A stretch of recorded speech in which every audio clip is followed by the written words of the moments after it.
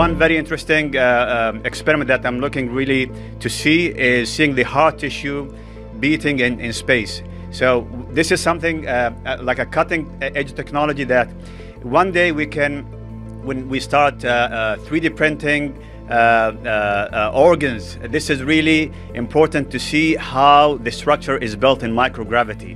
So this can give us a really good insight how these tissues are built. So one of them is testing heart tissues. We have a lot of material science as well. We're going to test fluidics. We're going to test the materials and how they burn in space. And this is for the future missions when we go into the lunar surface again or going into another planet. So we need to test materials and how they react in microgravity and different atmospheres, let's say on Mars, for example.